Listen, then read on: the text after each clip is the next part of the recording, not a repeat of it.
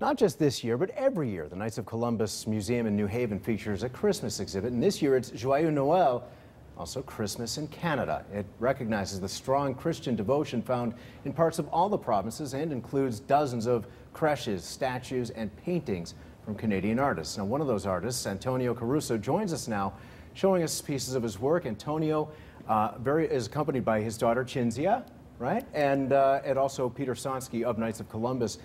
Peter, start with, tell us how this Christmas in Canada exhibit came about. Well, Jeff, as you said, every year the Knights of Columbus has a Christmas exhibition. And we like to showcase artwork from particular regions of the world. Mm-hmm. We've done several throughout Europe. We've done Latin America. Last year we did Africa.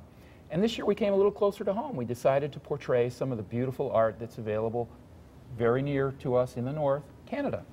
And the Christian devotion, that is, of course, by far not the only devotion in Canada, but why is that so important in Canada? You know, Christianity came to the North American continent through Canada. It's been there for 400 years in the eastern part, the French-speaking part of Canada. And I think that's an important heritage that people need to know about. That history is really what led to the spread of Christianity throughout much of North America. Mark Twain one time said you can't throw a brick in Montreal without breaking a church window. Now, Antonio, now I understand too, now you speak mostly Italian, right? Okay, I hope this is okay for me to ask you. You do various mediums, you sketch, you sculpt. What to you is special about sculpting? I like sculpture to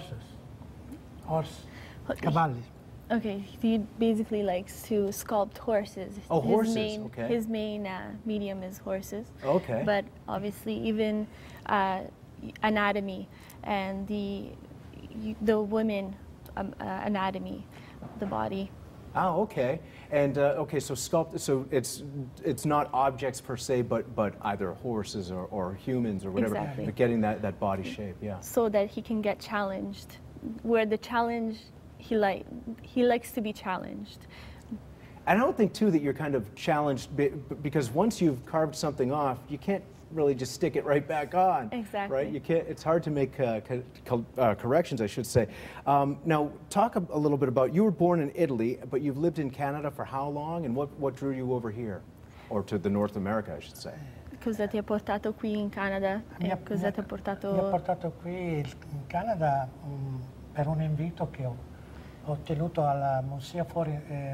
per il Museo Fuori Indiana Art di Thunder Bay nell'82 quando ho fatto una mostra al Palazzo Lazzarini in Pesaro. Okay, so basically he presented his frescografia technique to the Lazzarini in Pesaro University.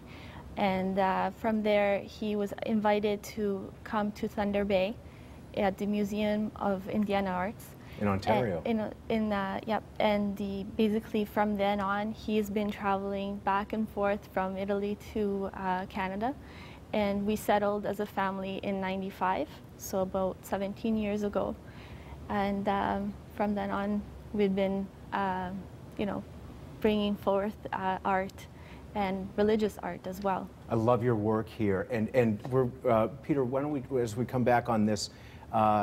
Talk about the exhibit, when people can see it, how they can check it out. Well, the museum is at 1 State Street in New Haven. The exhibition, Joyeux Noël, is going on now through February the 3rd.